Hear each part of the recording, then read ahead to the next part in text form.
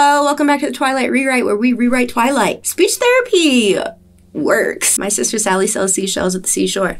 That one used to really kick my ass when I was 5. Anyway, there's a playlist if you want to catch up, but I never ever do that whenever a YouTube video tells me to. So, we've been taking some creative liberties. Jacob is a girl, someone else is a girl. Who was that? Erica. Charlie is openly in love with Carlisle instead of leaving it in the subtext like Stephanie likes to accidentally but definitively do. Lauren is a vampire hunter. Bella is a girl's girl. Bella's always carrying a knife. Bella hates Edward. Bella might kill Edward. We haven't quite decided yet. And with that explanation, there's no room for confusion. You're ready to hop in? Let's get to it. As always, we are working with Novel Pad today. Link in the descript. Okay, where'd we leave off? What a stupid lamb, I sighed.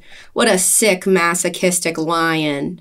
He stared into the shadowy forest for a long moment, and I wondered where his thoughts had taken him. Straight to hell. Why? I began, and then paused, not sure how to continue. He looked at me and smiled, semicolon. Sunlight glinted off his face, comma, his teeth. That feels so familiar. Did we already edit this part? Or did she write that sentence twice? His face, comma, his teeth feels like I saw it in a dream. I don't like it now, either. I feel like we didn't edit this. He murmured with a practiced inflection. That had to be me. What a sick, masochistic lion.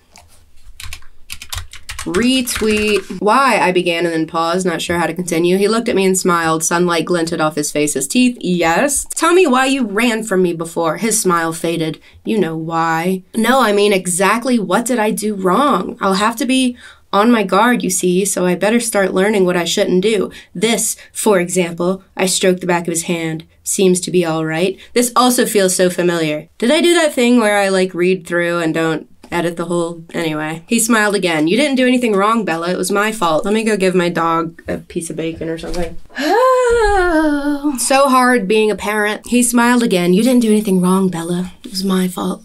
But I want to help, if I can, to not make this harder for you. Well, he contemplated for a moment, it was just how close you were. Most humans instinctively shy away from us, are repelled by our alienness. I wasn't expecting you to come so close. And the smell of your throat? He stopped short, looking to see if he'd upset me. Okay then, I said flippantly, trying to alleviate the sudden tense atmosphere. I tucked my chin. No throat exposure. It worked, semicolon. He laughed. No, really, it was more the surprise than anything else. He raised his free hand and placed it gently on the side of my neck. I sat very still, the chill of his touch a natural warning, a warning telling me to be terrified. But there was no feeling of fear in me. There were, however, other feelings. Am I having deja vu, or did we already read this? Or does Stephanie write the same scene over and over again? You see, he said, perfectly fine. My blood was racing, and I wished I could slow it. Sensing that this must make everything so much more difficult, the thudding of my pulse in my veins, surely he could hear it. The blush on your cheeks is lovely, he murmured. He gently freed his other hand. My hands fell limply into my lap. Softly, he brushed my cheek, then held my face between his marble hands. Be very still, he whispered, as if I wasn't already frozen. Bronze hair, more human, blah, blah, blah, blah, blah. Listening to my... No, we've definitely read this, but did I edit it? As immobile as stone, a carving under my hand. Did you guys know that he's like stone? Okay, so we did read this. I did not edit it. Now we have to actually work. Yuck. I think I'm going to take out the whole, what did I do wrong part because it's insufferable. He stopped short. Okay then, no throat exposure. But should we keep any of this? Okay, watching the sun and wind play in his bronze hair, more human than any other part of him. The only thing on him that looked human. I think that slightly changes the tone to where it's like, he's an alien, in like a / scary way. Retweet, and then what if we take out the Y and just have him look at her and smile. Looked at me and smiled. Comma, sunlight glinting off his face, his fangs. Tell me why you ran away from him. God, I don't want to... I'm just gonna ka-chow. Okay, that's gone. You see, he said perfectly fine. My blood was racing, and I wished I could slow it down. Sensing that this must make everything so much more difficult, the thudding of my pulse in my veins, surely you could hear it. The blush on your cheeks is lovely, he murmured. Yuck. He gently freed his other hand. My hands fell limply into my lap. Softly, he brushed my cheek, then held my face between his marble hands. It's a lot of hands and cheeks. The blush on your cheeks, murmured. He held my face between his... He took my face between his marble hands. Be very still, he whispered, as if I wasn't already frozen.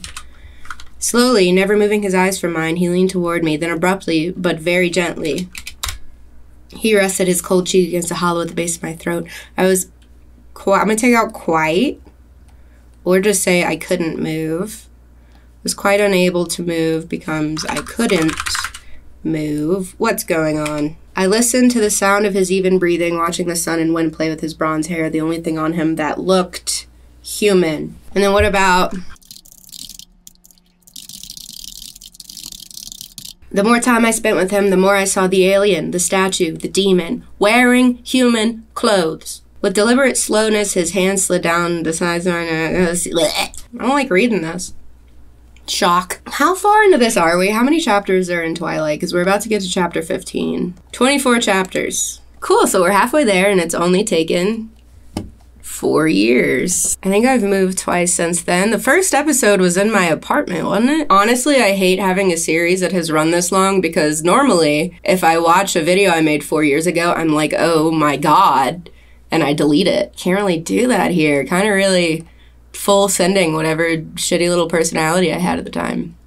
Sorry. I shivered and heard him catch his breath with his hands hit and pause as they moved to my shoulders. I think I'm gonna leave this mostly as it is because it is naturally quite creepy. There's no skimming my collarbone. He came to rest with the side of his face pressed against my chest, with the cold of his face pressed against my chest, listening to my heart. Ah, he sighed. I don't know how long we sat without moving. It could have been hours. Eventually, the throb of my pulse quieted, but he didn't move or speak again as he held me. I knew at any moment it could be too much and my life could end so quickly that I might not even notice it. Did I say that Lauren would send a drone in this chapter? I couldn't make myself be afraid. Yeah, you can. I couldn't think of anything except that he was touching me. I scanned the sky for Lauren's promised drone presence, but she was nowhere in sight.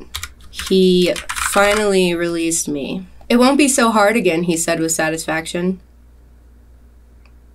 You'd think she has to be doing this on purpose. Stephanie, if this is on accident, that's amazing. If you haven't seen the ContraPoints video about Twilight, number one, you absolutely should. Number two, one line that stuck out to me was, it's like reading someone's diary, which it is. Like, it feels so invasive. I feel like I've said that before. It's like I get secondhand embarrassment with some of the shit that Stephanie's saying to us right now, which, again, is incredible. Was that very hard for you? Not nearly as bad as I imagined it would be. And you? No, it wasn't bad, ... For me? He smiled at my inflection. You know what I mean. I smiled. What's the inflection? Here. He took my hand and placed it against his cheek. Do you feel how warm it is? It was almost warm, his usually icy skin, but I barely noticed, for I was touching his face, something I'd dreamed of constantly since the first day I'd met him. Ka-chow. Don't move, I whispered. No one could be still like Edward. He closed his eyes and became as immobile as stone, a carving under my hand. I moved even more slowly than he had, careful not to make one unexpected move. I caressed his cheek, blah, blah, blah, blah, blah, blah, blah, blah, blah, blah, blah. I dropped my hand and leaned away, not wanting to push him too far. Ka-chow, that's gone as well. He opened his eyes. They were hungry. That kind of works. Not in a way that made me feel fear, but rather to tighten the muscles in the pit of my stomach and send my pulse hammering through my veins again. It was in a horny way. I wish, he whispered, I wish you could feel the complexity, the confusion I feel, that you could understand. This is such a droning virgin allegory, the entire series. On and on and on and on. Raised his hand to my hair, then go ahead, tell me. I don't think I can. I've told you, on the one hand, the hunger, the thirst, that deplorable creature that I am. I feel for you, and I think you can understand that to an extent, though, he half smiled. This is an insane amount of punctuation. And I think you can understand that to an extent, though, he half smiled, as you are not addicted to any illegal substances. You probably can't empathize completely. Girly, what? But his fingers touched my lips lightly, making me shiver again. There are other hungers I don't even understand, that are foreign to me because I'm a good boy. I may understand that better than you think. I, too, am horny. I'm not used to feeling so human. Is it always like this? For me? I paused. No, never. Never before this, for I am a virgin. He held my hands between his. They felt so feeble in his iron strength. I don't know how to be close to you, he admitted. I don't know if I can. I leaned forward very slowly, cautioning him with my eyes. I placed my cheek against his stone chest. I could hear his breath and nothing else. Okay, we're gonna boop, boop, boop, boop, boop. I'm gonna take all that out because I don't like it.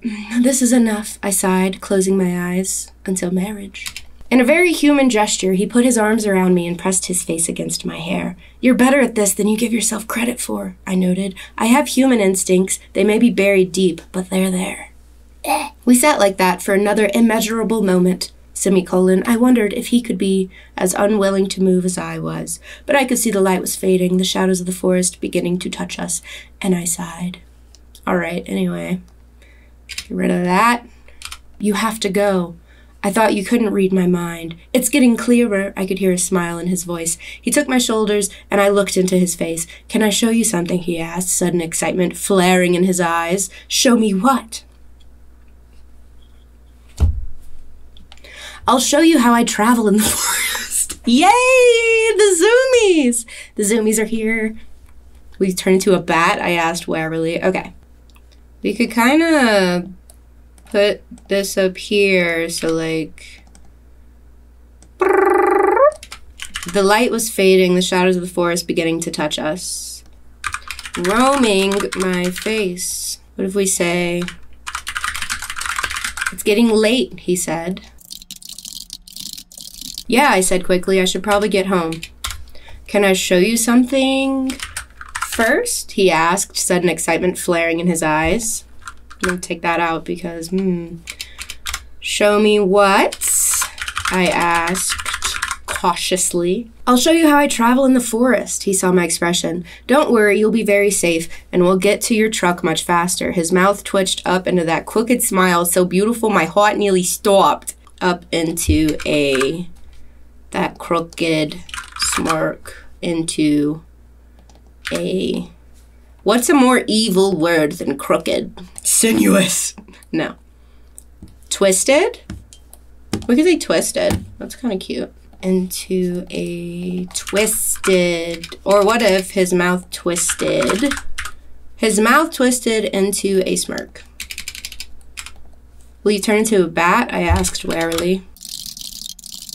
Will you turn into a bat? I asked, casually searching the sky again for any sign of Lauren. He laughed, louder than I'd ever heard. It made me flinch. Like I haven't heard that one before. Right, I'm sure you get that all the time. Come on, little coward. Climb onto my back. He just spent how long trying to convince her that he's a big scary man and he's a monster as if you would outrun me. And now he's like, you chicken! Oh my god, girl! I waited to see if he was kidding, but apparently he meant it. He smiled as he read my hesitation and reached for me. My heart reacted. Even though he couldn't hear my thoughts, my pulse always gave me away. He then proceeded to sling me onto his back with very little effort on my part, besides when in place, clamping my legs and arms so tightly around him that it would choke a normal person. It was like clinging to a stone or a rock of some sort, because he's just like a rock to a cliff. All right, I'll leave the rest like that. And you gotta leave a semicolon every now and then. Otherwise, are we co-writing with Stephanie Meyer? No, we're drowning out her voice. And I would never do that to her. I'm a bit heavier than your average backpack, I warned. Oh my god. Ha! He snorted. I could almost hear his eyes rolling because he's made out of rocks. I'd never seen him in such high spirits before. How much did Kristen Stewart weigh when she played Bella, do you think? 105? You're never gonna lift this! All right. Ha, he snorted. He startled me, suddenly grabbing my hand, pressing my palm to his face, inhaling deeply. Stop! She wrote that. That's not me. She wrote that. He startled me, suddenly grabbing my hand, pressing my palm to his face, and inhaling deeply. That's regular. Okay, so we got some warning that we're gonna be startled twice. What if just... His grip wrapped my wrist, yanking my palm to his face. He inhaled roughly. I'm gonna take out his dialogue because that's crazy. And then he was running. If I'd ever feared death before in his presence, it was nothing compared to how I felt now. He streaked through the dark, thick underbrush of the forest like a bullet, like a ghost. I'm gonna change ghost to wraith, just because I feel like wraiths live in the forest, and I think that they're sexy. There was no sound, no evidence that his feet touched the earth. His breathing never changed, never indicated any effort. But the trees flew by at deadly speeds, always missing us by inches. Again, I don't have to change anything. This is just a little scary on its own. I was too terrified to close my eyes, though the cool forest air whipped against my face and burned them. I felt as if I were stupidly sticking my head out of the window of an airplane in flight, and for the first time in my life, I felt the dizzy faintness of motion sickness. Then it was over. We'd hiked hours this morning to reach Edwards Meadow, and now, in a matter of minutes, we were back to the truck. Exhilarating, isn't it? His voice was high, excited. He stood motionless, waiting for me to climb down. I tried, but my muscles wouldn't respond. My arms and legs stayed locked around him while my head spun uncomfortably. How long is this chapter so far? Just this scene alone is 4,500 words. By the way, in Novel Pad News, I think I've shown y'all before that I have this little summarize button, which summarizes your scenes. And then, if you go over here, you can download the outline, and you'll have all your scene descriptions in a row. And this is just a me feature, because I'm special. But word on the street is it's about to be a public feature. I think I want her to spot the drone now. In my dizziness, I still caught sight of a tiny drone dripping beneath the tree line. Drone dipping. I was just talking so much good shit about speech therapy. In my dizziness, I still caught sight of a tiny drone dipping beneath the tree line and felt instantly safer. Bella, he asked. I think I need to lie down, I gasped. Oh, sorry, he waited for me, but I still couldn't move. I think I need help, I admitted. He laughed quietly, then gently unloosened my stranglehold on his neck. There was no resisting the iron strength of his hands. Then he pulled me around to face him, cradling me in his arms like a small child. He held me for a moment, then carefully placed me on the springy ferns. How do you feel? He asked. I couldn't be sure how I felt when my head was spinning so crazily. Dizzy, I think. Put your head between your knees. I tried that, and it helped a little. I breathed in and out, slowly, keeping my head very still. I felt him sitting beside me. The moments passed, and eventually I found that I could raise my head. There was a hollow, ringing sound in my ears. I don't think we need him being sweet. I guess that wasn't the best idea, he mused. I tried to be positive, but my voice was weak. No, it was very interesting. Ha! You're as white as a ghost. No, you're as white as me. A wraith. I think I should have closed my eyes. Remember that next time. Next time, I groaned. He laughed, his mood still radiant. Show off, I muttered. Open your eyes, Bella, he said quietly. And he was right there, his face so close to mine, his beauty stunned my mind. It was too much. An excess I couldn't grow accustomed to. Sure thing, girl. Taking all that out. I was thinking while I was running, he paused. About not hitting the trees, I hope. Silly Bella, he chuckled. Running is second nature to me. It's not something I have to think about. Show off, I muttered again. He smiled. No, he continued. I was thinking there was something I wanted to try. And he took my face in his hands again. I couldn't breathe. He hesitated, not in the normal way. The human way. Not in the normal way, the human way. Not the way a man might hesitate before he kissed a woman to gauge her reaction, to see how he would be received. Perhaps he would hesitate to prolong the moment, that ideal moment of anticipation, sometimes better than the kiss itself. Edward hesitated to test himself, to see if this was safe, to make sure he was still in control of his need. How do you know? How do you know that's what he was doing? I was gonna say this is so 50 Shades of Grey, but like, right. And then his cold marble lips pressed very softly against mine. What neither of us was prepared for was my response. Blood boiled under my skin, burned in my lips. My breath came in a wild gasp. My fingers knotted in his hair, clutching him to me. My lips parted as I breathed in his heady scent. Immediately, I felt him turn to unresponsive stone. Take a shot every time she says stone. Don't. Beneath my lips, his hands gently but with irresistible force pushed my face back. I opened my eyes and saw his guarded expression. Oops. That's an understatement. That is so not chasty girl of you. His eyes were wild, his jaw clenched in acute restraint, yet he didn't lapse from his perfect articulation. He held my face just inches from his. He dazzled my eyes. Should I? I tried to disengage myself to give some room. His hands refused to let me move so much as an inch. No, it's tolerable. Wait for a moment, please. His voice was polite, controlled. I kept my eyes on his, watched as the excitement in them faded and gentled. Then he smiled, a surprisingly impish grin. There, he said, obviously pleased with himself. Tolerable? I asked. He laughed aloud. I'm stronger than I thought. It's nice to know. I wish I could say the same. I'm sorry. He's going to tell the church.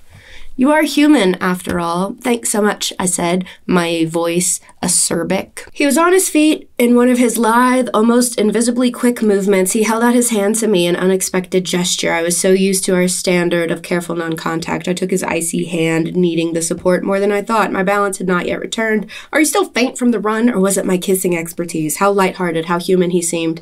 As he laughed now, his seraphic face untroubled. He was a different Edward than the one I had known, and I felt all the more besotted by him. It would cause me physical pain to be separated from him now. We've all been 16. I can't be sure. I'm still woozy, I managed to respond. I think it's some of both, though. Maybe you should let me drive. Are you insane? I protested. I can drive much better than you on your best day, he teased. You have much slower reflexes. I'm sure that's true, but I don't think my nerves or my truck could take it. Some trust, please, Bella. My hand was in my pocket, curled tightly around the key. I pursed my lips deliberated, then shook my head with a tight grin. Nope, not a chance. He raised his eyebrows in disbelief. I started to step around him, heading for the driver's side. He might have let me pass if I hadn't wobbled slightly. Then again, he might not have.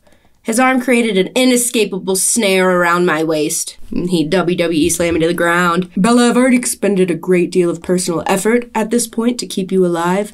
I'm not about to let you behind the wheel of a vehicle when you can't even walk straight. Besides, friends don't let friends drive drunk, he quoted with a chuckle.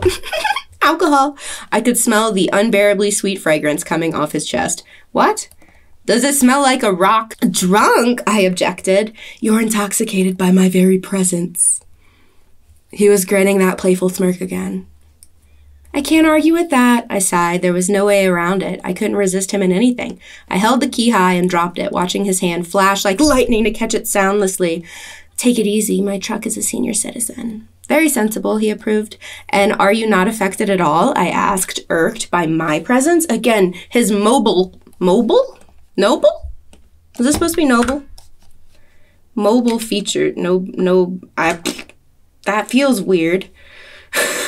Anyway, his noble/mobile features transformed. His expression became soft warm. He didn't answer at first. He simply bent his face to mine and brushed his lips slowly along my jaw, from my ear to my chin, back and forth. I trembled. Regardless, he finally murmured, I have better reflexes. Well, that's lame. I was thinking while I was running. Okay, whatever. Felt instantly safer. Should I leave a kiss in? What if there's like an attempt? Silly Bella. I'm gonna doot. No, he continued. He took my face in his hands again. I couldn't breathe. He hesitated, not the blah, blah, blah, blah, blah, blah. Getting rid of that. And then his cold marble lips pressed very softly against mine. You hear it all, that. Bile boiled in my stomach. His touch was gentle, but I could feel the threat just beneath his palms. He yanked away. His eyes were wild, his jaw clenched in acute restraint. I'm gonna take out an acute restraint. His jaw clenched. Put this there. His hands refused to let me move so much as an inch. Get that gone. Kept my eyes on his. I sat still and waited. There, he laughed aloud. I'm stronger than I thought. It's nice to know. Take all that out. He was on his feet in one of his lithe, almost invisibly quick movements. He held his hand out to me in an...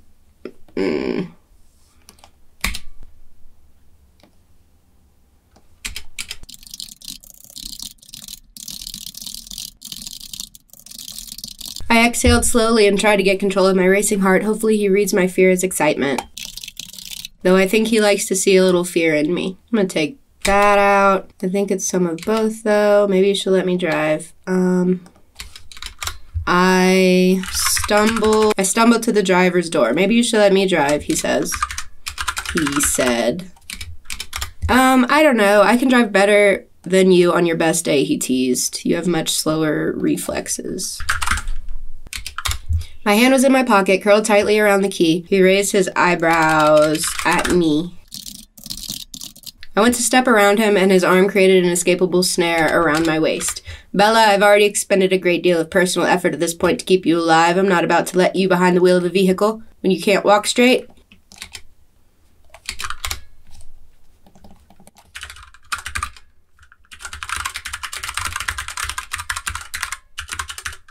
Drunk? I asked, feeling agitation through my nervousness. You're intoxicated by my very presence. I could have snorted, but instead I relented and handed him my key. Very sensible, he approved. I have better reflexes. Okay, I'll see you next time for chapter 15, in potentially 3 or 4 months. Have a good day! Drone dipping. I was just talking so much good shit about speech therapy.